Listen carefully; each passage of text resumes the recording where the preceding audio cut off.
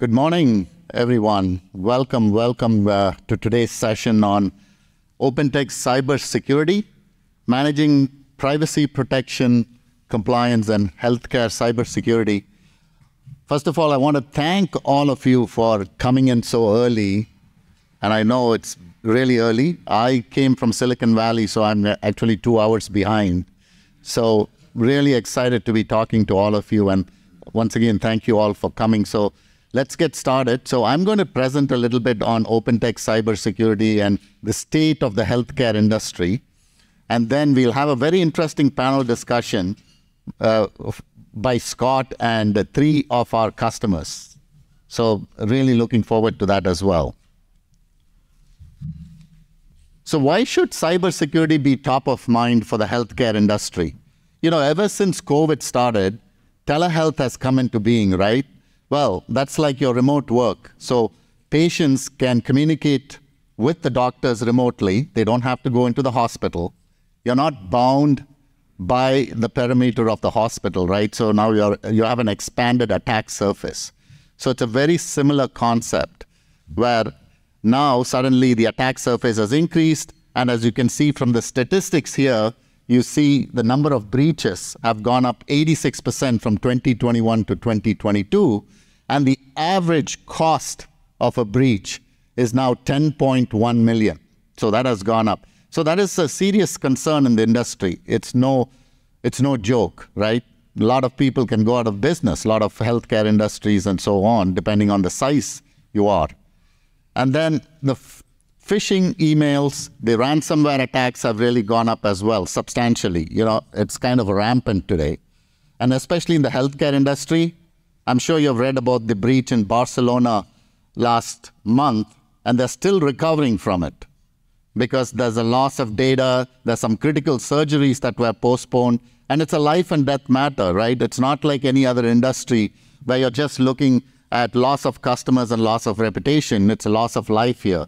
So it's a very serious issue. And it's not about just throwing technology to solve the problem. It's people and process, right? And you're going to hear from the panelists today on why the culture of internal training is extremely important, security awareness training. There should be a culture of training, and just people and process along with technology is what's going to solve it. 82% of the breaches happen due to human error, right? So they apparently have to be trained. And that is important, not just once, but several times during the year. And again, you'll hear from the panelists. One of the discussions is on how important is to have that human hygiene in security awareness. Last but not the least is about compliance, right? So in the healthcare industry, everybody has to be compliant with HIPAA, right? Easier said than done. Security staff is always very difficult to find, retain, keep. They're very expensive. And that's where, like a managed service offering or managed detection and response types of offering can help enhance or complement your existing staff if they're very difficult to find. Okay. That being said, let's talk a little bit about the cybersecurity use cases that are very specific to the healthcare industry. We, as OpenText Cybersecurity, have a very deep portfolio that can address any type of healthcare use cases. And we can match and prioritize your particular use cases according to your journey where you are in the security awareness training.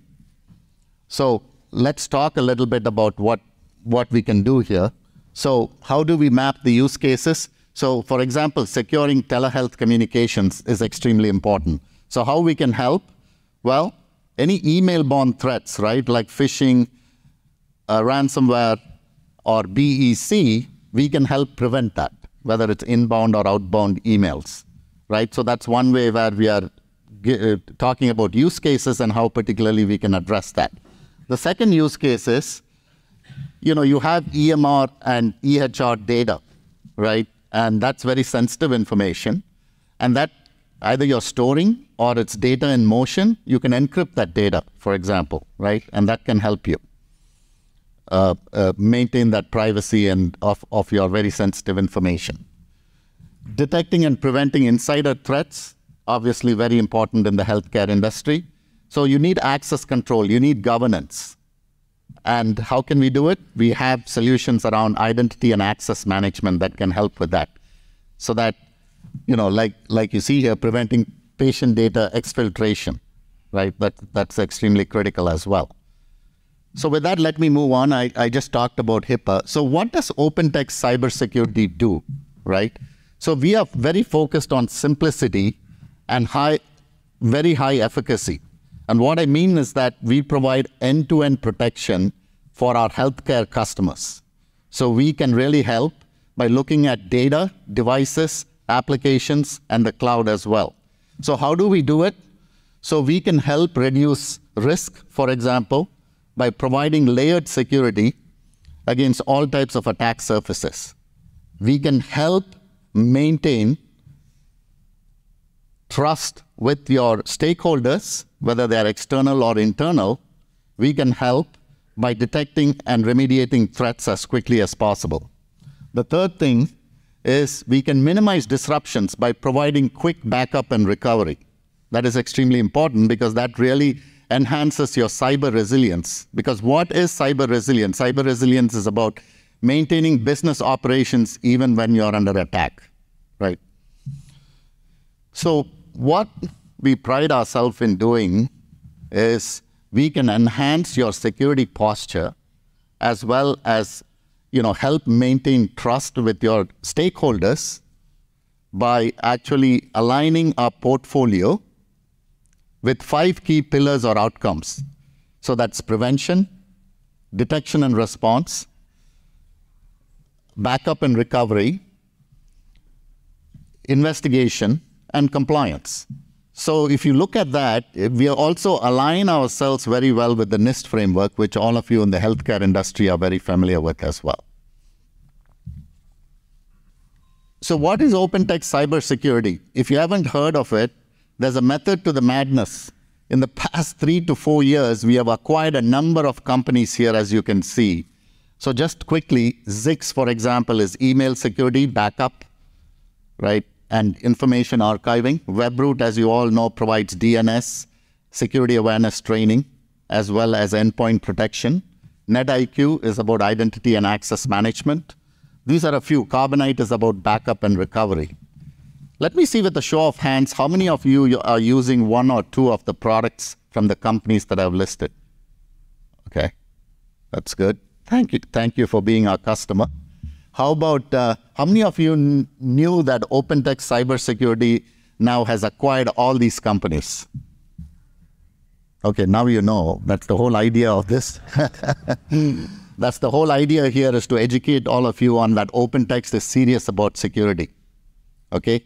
And that's an ArcSight you're all familiar with. That's a SOC, SIM, Security Operations Center. So there's a method to the madness. We want to be the cyber resilient solution for healthcare. That's our goal. So let's look at the collective scale. Look at the customers we have on a global basis. It's consumer, small and medium business, enterprise customers, and we have presence in 180 countries. So like I mentioned, we believe in supporting our products. We believe in innovating, and we believe in being a top security provider. So let's double click on the depth of our portfolio. So what you see on the left-hand side is the pillars or the themes, as I like to say: prevent and protect, detect and respond. Those are what we call as data security products from our acquisition of Webroot and so on. We address all attack surfaces because the goal is to provide layered security to try and thwart the bad guys from entering your organization, like healthcare, right? So we have endpoint protection, we have DNS, we have security awareness training. As I mentioned, that's a very important component. Email security, as well as NetIQ, which is identity and access management. So in spite of that, sometimes the bad guys do get in, they go dormant within the industry, and then they move around laterally. That's where our MDR solution, our NDR, Network Detection and Response, ArcSight, which is a SIM, all that comes into play because we can help flush out that hidden threats and help in threat hunting as well. So now I just talked about data security, but what happens if you still get hit with ransomware? You got to assume because of the rampant attacks that have happened, you want to be able to restore and back up pretty quickly. And that's where our backup and recovery can really help. From endpoint to server to cloud backup, we can recover pretty quickly to the point in time of the attack. Investigate and discover, we can help you with some discovering and investigation, looking at different threats. And archiving is basically investigations, right? You want to look at a forensic analysis and investigation to go back and look at who did what, when. All of this product, especially on the left side, the security products are powered by our very own Bright Cloud Threat Intelligence. Why I'm so passionate about, or all of you should be passionate about Bright Cloud Threat Intelligence is we were the first to apply AI and ML, and we have been doing it since 2006. So we collect information from millions and millions of sensors that we have distributed, apply 6th generation AI and ML, correlate that information with third-party like open source as well as government agencies, and classify that into 82 different categories in real time. So what that helps is you not only discover existing threats, but also zero-day threats. And we apply that to all our security products. Not only that, 85% of the leading technology vendors out there in the security field leverage one or more of our services. So like Cisco, F5, Citrix. So we have case studies over there as well. So all of them leverage our Bright Cloud Threat Intelligence, which is our secret sauce. And we are working towards a secure cloud platform, which is a single platform for managing all. It's what I call as a one-stop shop, a single pane of glass to manage all our acquired companies. It is still work in progress, right? But it's happening one stage at a time. And you can think of it as vendor consolidation as you think about, the current situation in the healthcare industry or any industry. People are looking to consolidate different vendors, simplifying security, right? And then think about cyber insurance too. When you have all this layered security in place, we can help you obtain cyber insurance as well, if that makes sense.